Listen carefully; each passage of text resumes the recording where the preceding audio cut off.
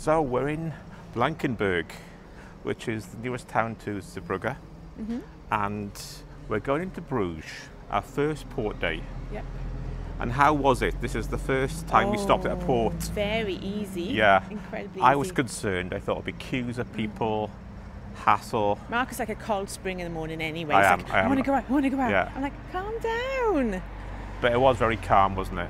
It was just showing your card when you get off. There was no queue to get off the ship, and there were a fleet of shuttle buses to take us to the station here. And that was free of charge. Well, next to the buttocks there, you can see the church. The shuttle bus dropped us off at the church, and the train to Bruges is just, that's the station there. That's the Mercure Hotel. Oh yeah, next to the hotel there, in that building.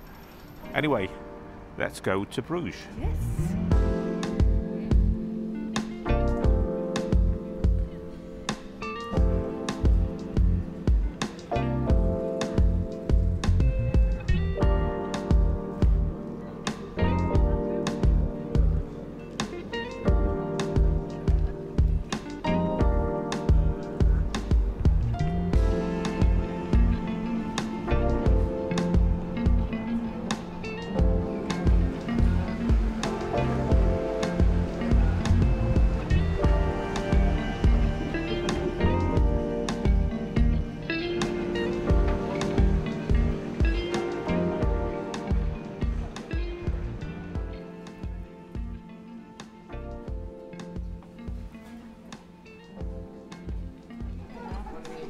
Making hot chocolate. Oh, it's flashy. That's very flashy. About chocolate as well? Yeah. Oh, they use it as a leather. Put some of this in. You put it in. Yeah. And you just get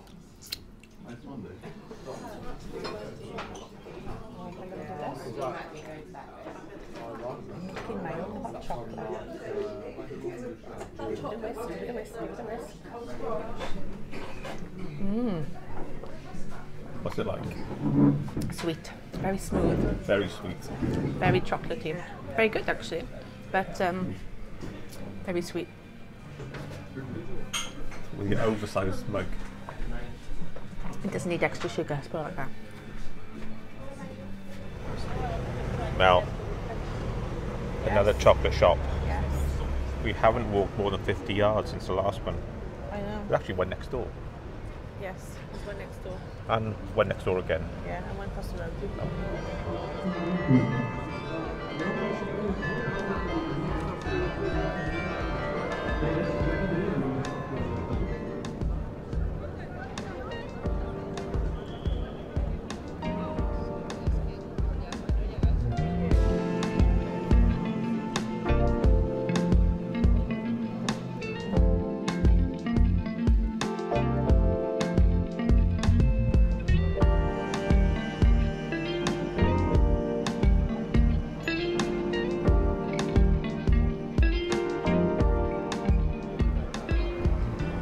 Well, I'm not going to show too much of Bruges boat because this video is really about the cruise rather than the trips we go on.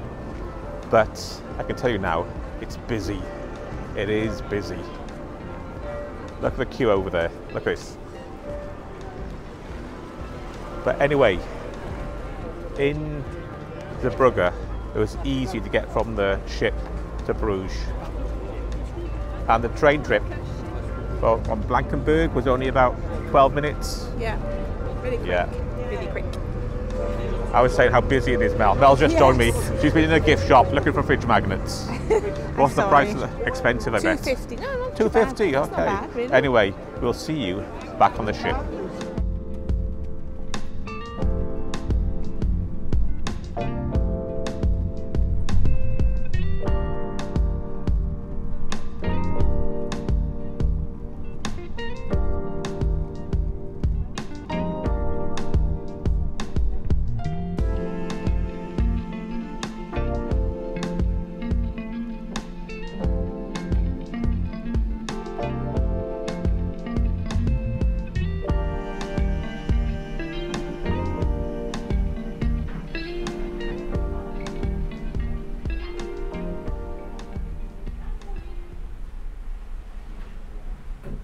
So that was Belgium and Bruges. So we're just leaving Zeebrugge, bound for Guernsey. And it's about, what time was it? 5:45 in the afternoon. Mel said don't film her because she's having an afternoon kip. So I promise I won't. Where are we going tonight then, Mel? India. Yeah, we got Indian. Sunday night, that means Indian. So we're going to Sindhu. Film? It's not fair. Not fair and who? What? The watching public?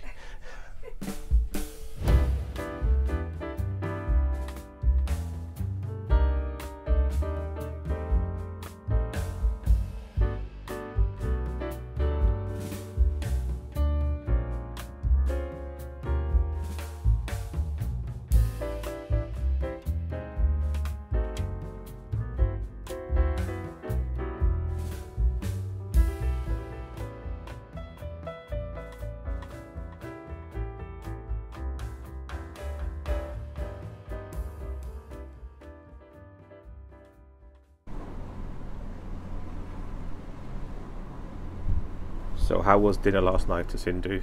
It was good. Yeah. I enjoyed it. Then went to some dodgy cabaret type thing.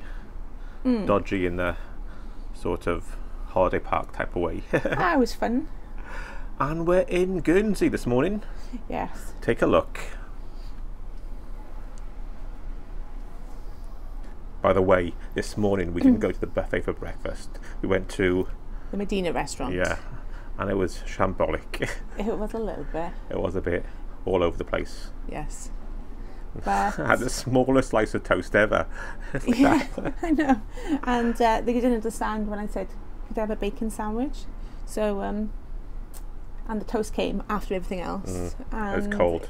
It was cold, and everybody didn't have anything. The lady next to us wanted gluten-free bread, and that came at the end of Anyway. breakfast, and I don't know. Anyway, we're not moaning, we're just saying. That's the way it was. And we're going ashore Yes. on a tender. Oh. And one's coming in now. Take a look at this.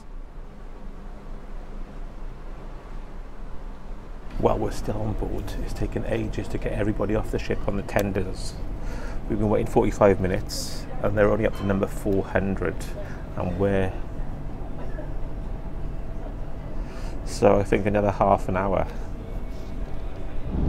How are you, Mel? Okay, back on the travel. Take one if you're on a tender. We're on a tender, very interesting indeed. The glamour of cruising.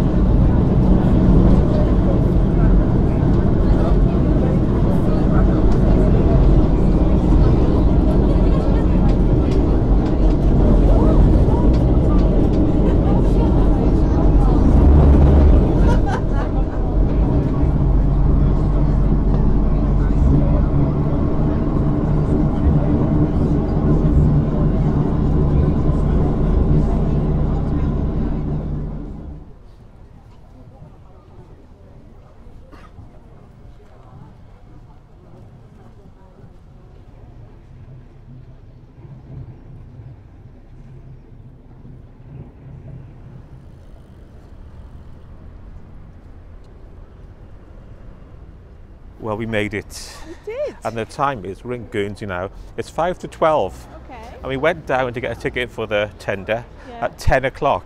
Did we? So it took us nearly wow. 2 hours from getting the ticket to actually being I got a new friend. on shore. Hello. How are you?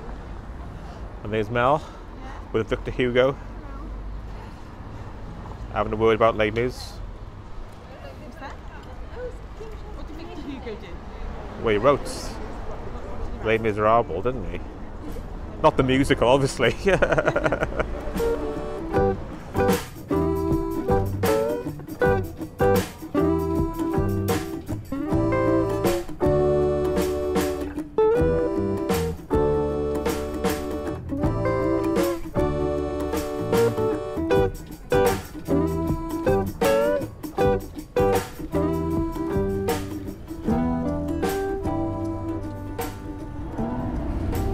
Well, we're we're in Guernsey and there's some sort of hill climb racing event going on. Yeah. As you can hear the cars in the background.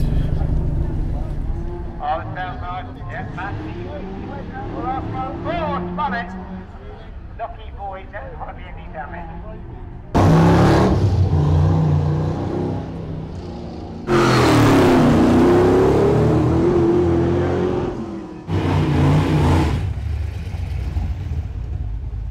So what have we learnt then, Mel, on our first tender experience? We're on the way back now because I've been to Guernsey before, and we're going to make the most of the ship. If you're on a tender, do an organised trip, you get priority. Yes. Or hang around For a couple of hours and go but 11:30. Yeah. Other than that, you just waste your time, don't you? Yeah. Anyway, back on board. Well, going back, we've got a bigger boat, haven't we? Yeah. It's not a tender. No. It's sort of a local cruise boat. And it's like a TARDIS. There's so many people coming Yeah. out of it. I'm sure I heard them saying there's 800 people still ashore. What, they haven't come off? No, are still ashore at the moment. Oh, okay. I heard the walkie-talkies going. And hopefully it'll be more comfortable than coming over.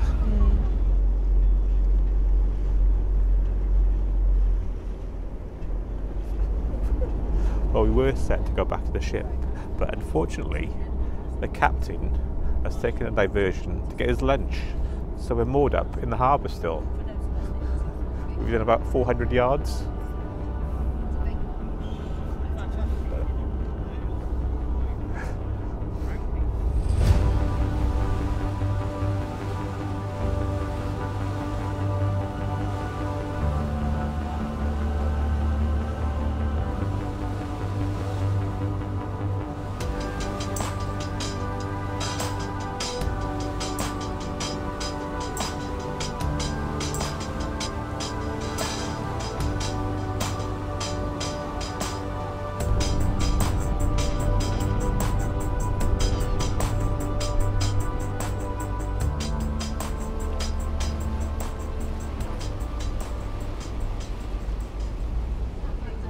Mel said she was going for an exercise class, but I found her in the coffee shop, and when you order coffee you get a free slice of cake.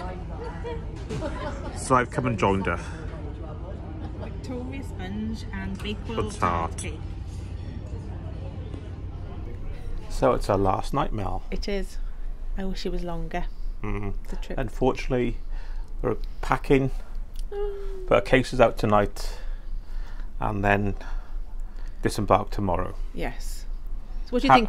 What do you think? What do I think? What do you think? I think at first I was a bit apprehensive. I got into it as the cruise went on, and I did enjoy it. The staff, either really good, either excellent, or really miserable.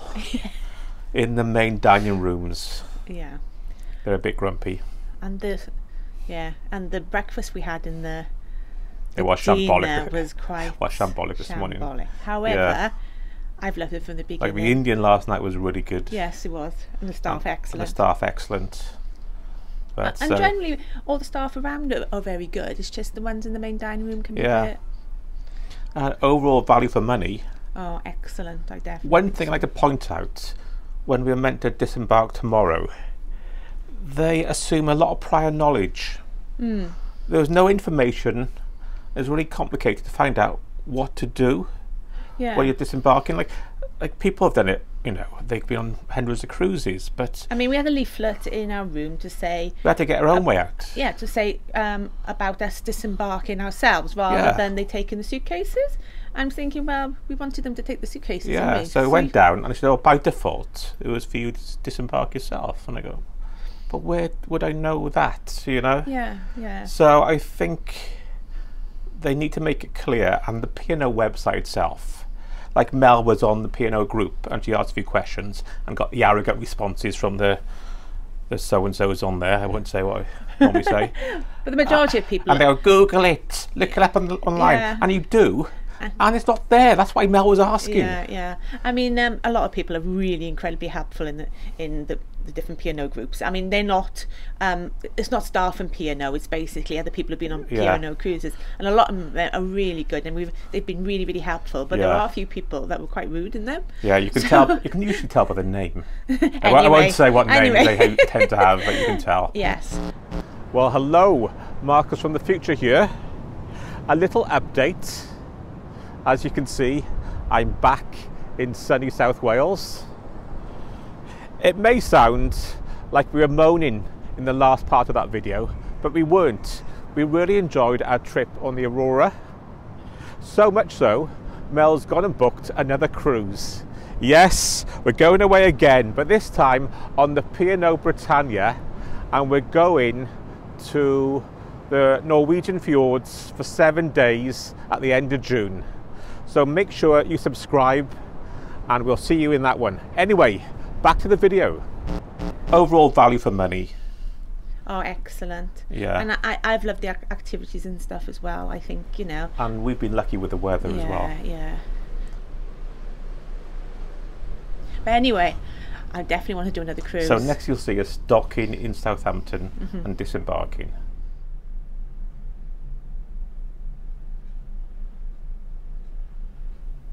So we're back in Southampton.